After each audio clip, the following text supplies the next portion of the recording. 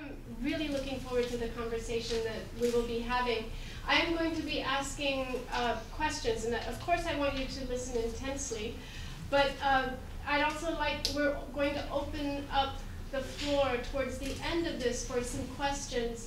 So please keep those questions in mind so that you can ask and engage the writers in some more discussion about their work. This is a panel about the writer's responsibility, but I'm going to go around that topic right now, because what I found most fascinating in the work that they were doing was the varied voices that I kept approaching with each book and each story. And I'm beginning to think, after having read their works, that maybe the first signal of a writer's responsibility or their sense of duty to or obligation to what they're doing begins in form. And we have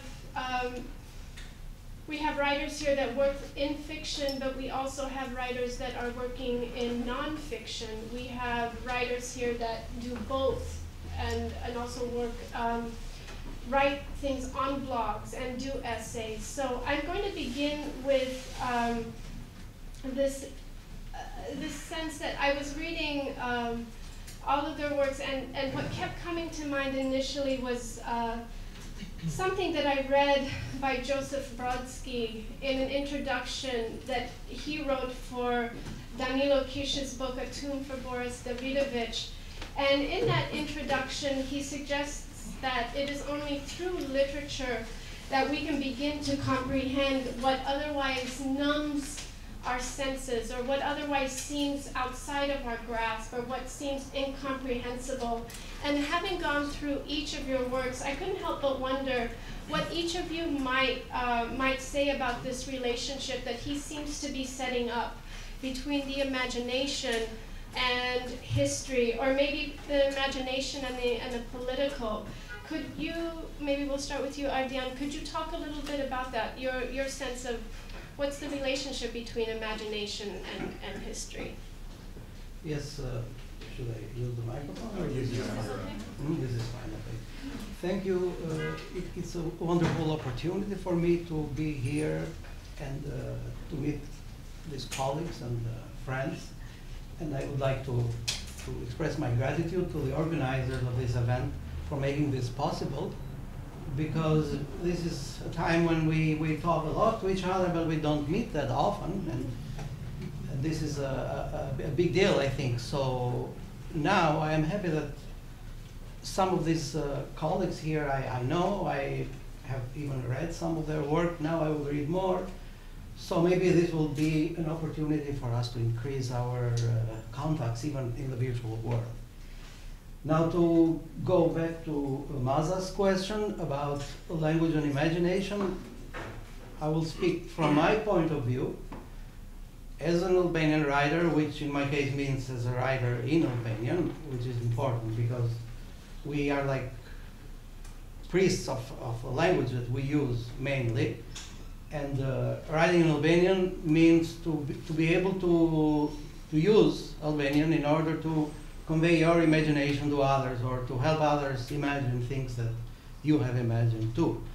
And in the case of Albanian, I would say that we deal with a language that has been damaged by 50 years of totalitarian dictatorship, and by the regimes, the powers, very powerful attempt to control language and to use it for propaganda and in order to manipulate the public so that the public follows whatever their needs and wishes are. So the problem that the writer has now is how to express himself or herself in a way that is not damaged by this shadow that still falls upon the language from the past. So you need somehow to deconstruct your language a little bit and see what's happened, and to try to help the reader and to help yourself. This happens at the same time, yourself and the reader, so that you could walk through this fence that the past has built on your language and start to communicate directly what you think it should be communicated. And sometimes, I don't want this to sound like I'm playing with words, but what you need to communicate is that we need to think about what we are saying and how we are saying it. So it's a problem of public language. And it is not only confined to non-fiction, because fiction is going to help too with making people aware of their language. Okay, I'm going to skip the whole thank you, and I'm so happy to be here because it's going to make everything long. That kind of, I just agree with everything you say in that regard. And yes, when it comes to your question, the relation between the imagination and the historical or political, of course, I was thinking about that, you know, before I came here, because it's interesting to be included in this panel in any way. You know, it is something that I'm kind of torn about. Like, on the one hand, I do see myself definitely like fitting in here, because it is, you know, my novel is relating a political question in a way, and an ethical question, and at the same time, I wouldn't call it engaged literature or, you know, discussing a political question, because in the end, the main character is not at all, like, she pretends in a way to to be concerned with these things, but actually she's concerned with herself and with her own, you know, desperation about her own. It's kind of a book about animal ethics, and she is actually trying to escape society and civilization, and is seeing that as a way to, you know, she's kind of identifying with the animals, but actually it's all about her, and she knows what's good for the animals because she's the one who wants to escape to the wild, and she thinks that's good for the animals too, and that's totally not the case in that case, actually. And so I guess, yeah, I guess I'm kind of torn there, because like I would definitely not limit literature to that at all. I mean, that would be really strange, and you know, it can be very personal and everything. It doesn't have to be political, obviously. And at the same time, I would say that if it's really engaged literature in the way that it's like writing about other people's problems, yeah. Then it feels weird, kind of, yeah. And that's the kind of literature I would probably not want to write. Like, I would rather write about, let's say, you know, as a Westerner from a privileged background, whatever, you know, there are other issues that are of desperation and concern and so on that are not less grave, I would say. And in that case, yeah, like, yeah. I'll leave it there, maybe. Yeah. My turn? Well, it's actually quite difficult to avoid thinking about politics if you grew up or have anything to do with Eastern Europe. I don't know, does anybody have any example of a society who in the last 30 years functioned at least 2 years without a constitution? Somalia. No, Israel doesn't have a constitution. Okay, Romania for 2 years between December 89 and the fall of 91. It wasn't 2 full years. But, I mean, how can you avoid discussing about politics when you wonder what happens? You know, every day you kind of go to school, and sometimes you have like street movements that could have constitutional consequences. And that's serious. So it's very hard to ignore this. Even if you, let's say, study math and you don't care about the real world at all, it's impossible not to notice that the world is changing around you. And what I actually care about, and this is like something that I'm trying to identify the right topics to write about, are the moments when the world changes. But you have to find the right angle to capture most of this essential change. Like whatever happened in the whole Eastern Europe, how can you say? How can you find out a story that, you know, while entertaining, pretty much touched the important ideas? And that's actually what I've been thinking about most of the time in the last quite a few years. And then there are the personal stories. Like when you have somebody who was really close to you and something tragic happened, it's impossible not to ignore it and to think about, well, was it an accident? Was it a crime? Does it have some political consequences? and you figure out that, you know what, the world could have been better. And this is where the story begins. I'm also very happy to be here, and thank you for inviting me. I'm practicing journalist, and this is the only reason that I write the books. And I'm a foreign reporter. All my life, professional life, I've spent in the foreign desk. So all my writing deals with politics. But I never thought that my duty or my mission, excuse me for this word, is to change the world. I'm responsible for the story. And the story is something that I providing the readers to understand better the surrounding world. It could be our neighbors, but it could be, like in my case, very far away countries. It happened that I covered Africa, Southern Asia. I wrote only one single story about Poland, and it was about a Pole who committed the most serious political crime, but in South Africa. It's just happened. This is about responsibility for the story, to explain the readers in the best possible way what is happening around the world. I'm responsible for this. It depends on my competence, on the accuracy of the story, but also duty is the form. In my opinion, you need different form to tell different stories. I was searching in every book the best form to tell the story, and I found that talking about Afghanistan, I have to look for different words because the Afghans are different. Afghan situation and history is different than Polish history and our experience. But my last book about South Africa is about completely different country and completely different problems and subjects. So I spent half of my time working on the book, searching for the best, in my opinion, form. It's only my opinion that the form was the best. This is my limits. But I consider the story as the most important responsibility for the journalist. If the story is said or written in a bad way, I mean, we will lose the reader in half of it. So we will not provide everything that we are supposed to provide to the reader. So that's how I consider form as one of the most important responsibilities for the journalist writers. Thank you. And I really would like to talk to each of you in more detail about form with a particular with certain works of yours. But